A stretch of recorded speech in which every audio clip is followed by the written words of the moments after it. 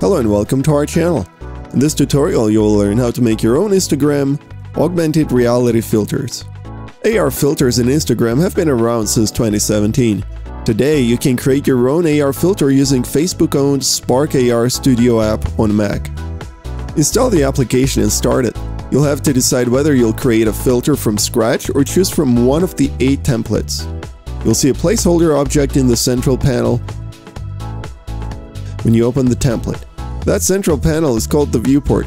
This is where you'll be building your filter. The iPhone in the corner is the simulator. Using the drop-down, you can change the simulator to different devices. To the left is the scene panel. You'll use the options here to edit your Instagram stories AR filters. Choose a 3D asset for your filter from the AR library, or import your own. For this guide, we're importing a free asset from the AR library. The library also allows you to choose from free audio files, animations, and more. Once you download an asset, you'll have to import it from the Assets menu. In our case, click and drag where it says Drag Here. Using the Scene panel, edit how it looks, moves, and interacts with the real world. The edits will result in your custom AR filter. For our case, we'll have to reposition the sunglasses so that it fits the face perfectly.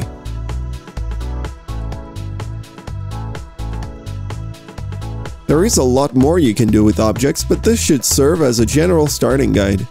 When you are done, you can click the Send to Device icon and choose whether you want it to be sent to Instagram or Facebook camera. When done, press the Upload button in the bottom left-hand corner. It is right below the Test on Device button. Keep in mind that your new effect won't be published immediately. The review process can take days and sometimes up to a week. As you familiarize yourself with this platform, you'll quickly learn how to work with its other templates, or how to create an AR filter on a blank canvas. What filter do you plan on creating?